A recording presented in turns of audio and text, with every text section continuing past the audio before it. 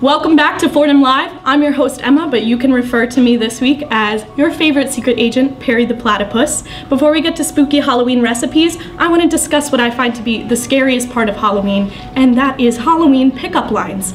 Friday night, I was enjoying a night out on the town as Perry when a human of the male variety wearing a ghoul-type costume approached me and says, "Hey, my name isn't Casper, but I could be your boo." I stood in shock for a few moments, waiting for him to laugh or prove that it wasn't ironic, but that moment never came. He was serious.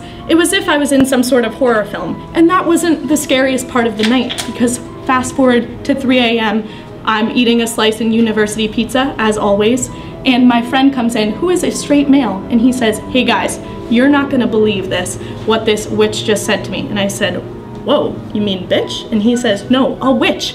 She said, I'd like to take a ride on your broomstick," and touched my butt. If that doesn't sound like an episode of American Horror Story to you, I don't even know. So, as a secret agent, I'm looking to get to the bottom of this. Pickup lines are now no longer just guys hitting on girls. It's the girls too. And I want to hear from you guys.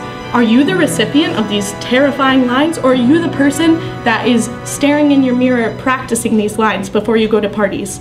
I'll be taking calls after the break.